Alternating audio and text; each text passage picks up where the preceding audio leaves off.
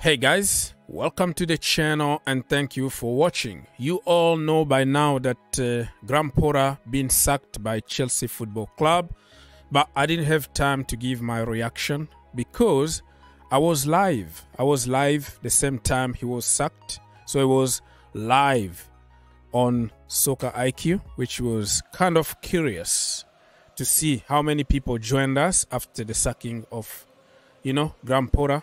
So if you ask yourself, where are you at? Why we don't see you anymore on GFC live streaming and watch-alongs and call-in shows? No, I'm here, Soccer IQ, every single day.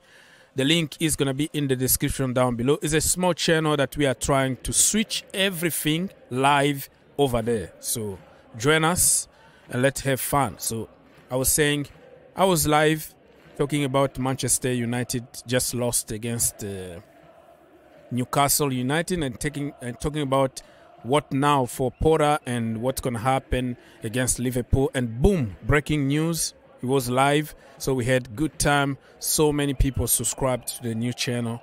Much appreciated. So let's now go back to the statement from the club that you already know. You already read it 1,000 times because it's been here for more than 3 hours, as you can tell. So basically, I'm going to pick up just some word here. Chelsea FC has announced that Graham Potter has departed the club. Graham Potter has agreed to collaborate with the club to facilitate a smooth transition.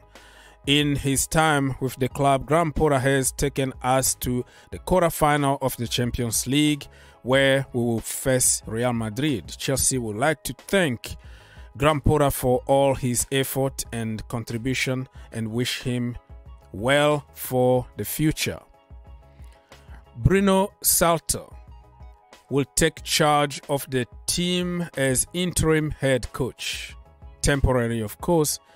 Co-controlling owners Todd Boehly and Iqbali said, on behalf of everyone at the club, we want to thank Graham sincerely for his contribution to Chelsea. We have the highest degree of respect for Graham as a coach and as a person. He has always conducted himself with professionalism and integrity, and we are all disappointed in this outcome. Along with our incredible fans, we will all be getting behind Bruno and the team as we focus on the rest of the season. We have 10 games or 10 Premier League games remaining and a Champions League quarterfinal ahead. We will put every effort and commitment into every one of those games so that we can end the season on high.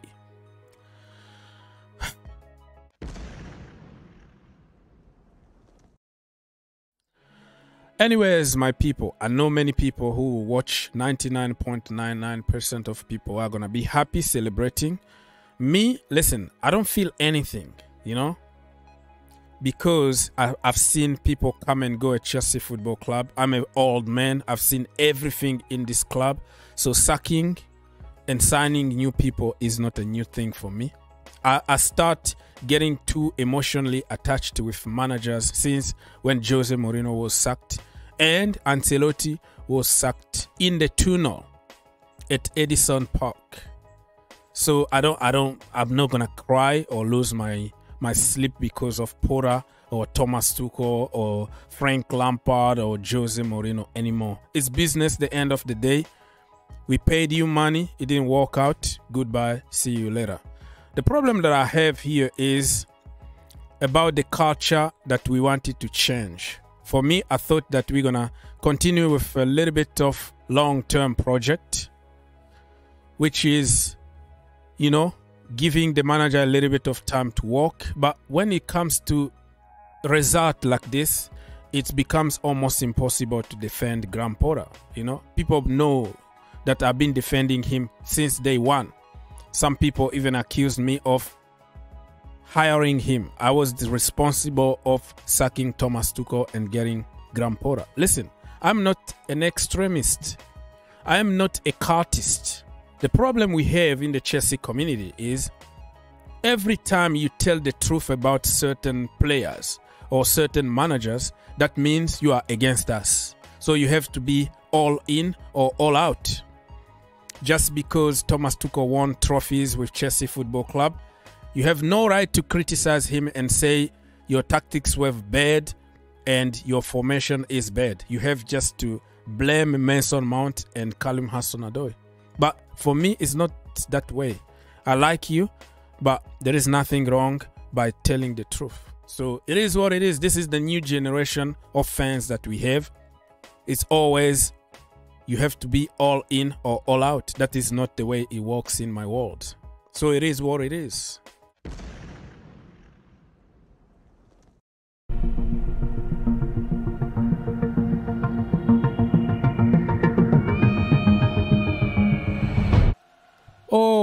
Oh well, you know what? I like to edit some comedy in my videos just to make everything easier for people to watch because, you know, I like, this is my personality, right? I like to keep people happy around me, making jokes. So I'm not going to change and be just like a journalist or pundit with a suit and tie and talking like a journalist. No, I like to joke. I like to make those little videos to make people, that's me right there. So it's nothing serious here.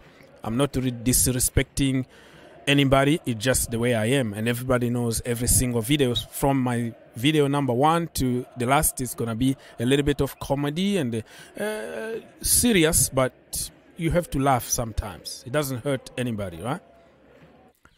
So, people, now who is going to replace Graham Potter? Many names being thrown out there. And the last one that I am a little bit even surprised being Ruben Amorim. Not sure, not a flashy name that Chelsea community is going to accept easily because the mind is already set to this German guy here, Julian Nagelsmann.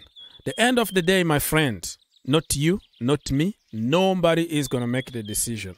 Even though at the end it's going to be, oh, you wanted such and such. Listen, when we signed Graham Potter, I didn't even know him. The next minute, he was already at Cobham. But when you sign for Chelsea Football Club, I'm going to support you. Just because I didn't jump to the bandwagon of get him out immediately and we have to seek revenge for Thomas Tuchel, that doesn't mean that I wanted a new manager. Like I said, the truth needs to be said. And you like somebody, you love somebody, you tell those people the truth. And under Lampard, I said it. Under Sarri, I said it. Under Thomas Tuchel, I said it. And even under Julian Nagelsmann or even Luis Enrique, I'm going to tell the truth no matter what. I'm not going to be a cultist. So if you come here and expect me to be a yes man, yeah, Nagelsmann is the best.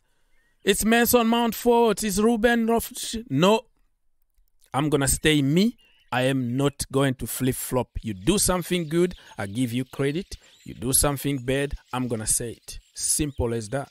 That is me. I can't sell my soul to the devil to flip-flop just for likes and just for people to love you. No, that is not me. So Chelsea approached Nagelsmann as top candidate.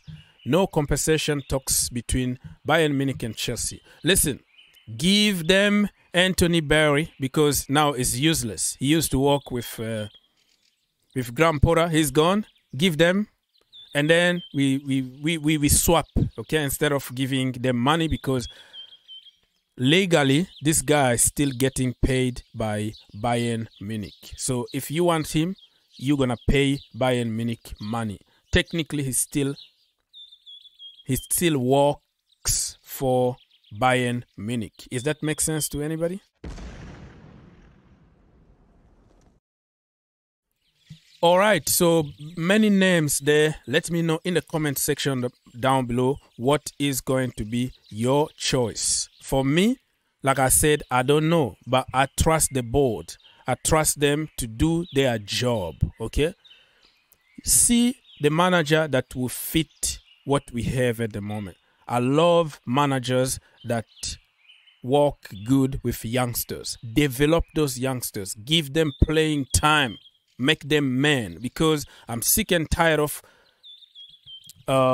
checkbook managers who will come and buy a bunch of dead wood, force them to win a trophy, and when they leave, it's a catastrophe. We can't sell them anymore, and we have to restart the project again. This time we have the best youngsters in the world. We are buying them from South America, from Europe, from everywhere. Now you need a manager who can win, but also who can also develop. Okay, not type-ins managers. Porter was good for development, but not good for winning. So we need a winner plus a developing coach, if that makes sense. So assistant manager Mr. Reed left with Graham Porter, but still some other staff member that we brought from Brighton, because we bought the entire staff, maybe 8 people. That's why we paid like 21 million compensation to get this guy here and gave him 13 million salary a year. That is absolutely crazy and stupid. 5 years, that is too much. The guy was getting something like 1 million a year at Brighton, and all of a sudden you give him 13 million. Todd Boehly need to learn this, and he's gonna learn it the hard way. Listen, just I don't know. So by the time by the time you watch this video, something else can happen. Maybe somebody is gonna be hired, but let's see now what we're gonna do against Liverpool. The funny thing is I've already made a video, a preview video between Chelsea and Liverpool, considering that Graham Porter is still the manager. But I have to release the video because it makes a lot of sense. I spent a lot of time to edit the video, so I'm going to have to release it. But I was talking about our ex-manager. So, Nagelsmann already getting information about Chelsea Football Club, waiting for his options. So something might happen in a few hours from now, or tomorrow, Monday and Tuesday. We're going to destroy Liverpool, because now we don't have Graham Porter anymore, and we have somebody who can even use a little bit of common sense and not use Reece James in the back three and leave somebody like Buddy Ashil on the bench. So let me leave you with a video, because I was there when the discussion happened in the office, and Mr. Graham Porter was taken to custody because of all the damages that he caused a Chelsea Football Club. It's just for fun. Come on. For fun. You've done a hell of a lousy job. You're fired. Get out of here. Right? Get out of here. Get out of here, man. Shit, I'm saying. Oh, no. Are we allowed to say what? You can't. I guess we all should.